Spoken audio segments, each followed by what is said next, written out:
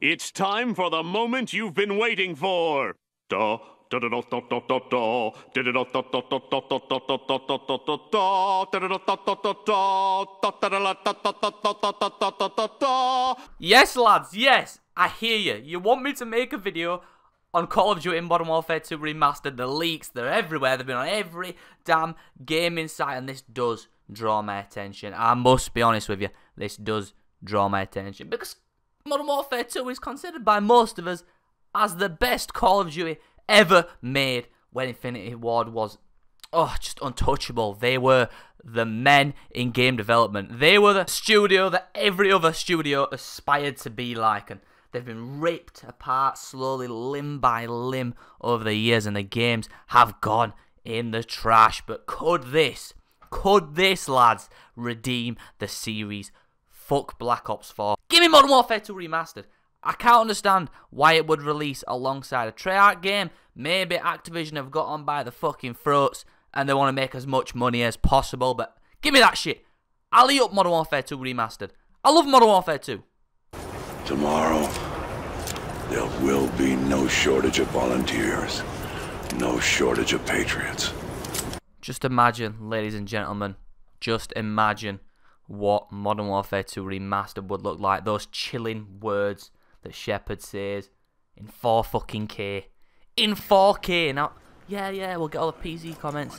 I prefer PC myself, but it's not going to be as good or as good looking if they remaster the full game up to 2018's graphical fidelity standards. COD games are not known for amazing visuals, but playing it in 4K, just replaying one of the best games ever created, in my opinion. That shit's worth it. I don't give a fuck about multiplayer. I don't want the multiplayer. Why would they shoot themselves in the foot? If Black Ops 4 is going to come out at the same time as MW2 Remastered, why would they release MW2 Remastered with multiplayer? It makes no sense. The players will leave Black Ops 4 and go over to MW2 Remastered's multiplayer. They're shooting themselves in the foot. It's the same thing they did with COD 4 Remastered. People left Infinite Warfare and went to COD 4 Remastered because Infinite Warfare was utter dog shit. We've also got some rumours in terms of pricing for MW2 Remastered. I personally thought they would throw it in with Black Ops 4, but that doesn't look like the case. So Activision is still a bit money hungry, but for them not to include multiplayer, that kind of shows their intent that they're willing to change. I've got a lot of comments saying money hungry Activision, this and that, and I hate Activision as much as the next person, but if they're not going to slam multiplayer in, that means no bullshit loot crates, because if they put loot crates in a single player FPS, they would not survive. The goddamn fans would rip them limb from limb, the same way Infinity Ward got ripped limb from limb by Activision. The fans would destroy them if they put loot crates in a single player only game. Now the pricing has started at €20, around $25 and £17 or 31 Australian.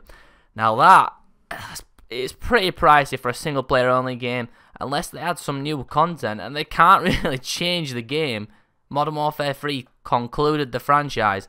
We're yet to see a MW4. Hopefully next year we're getting MW4 and it's not a pile of shit, but again, what can they do? What's not already been done? Now you're paying £17 for a single player only game, which is probably going to last around 5 or 6 hours.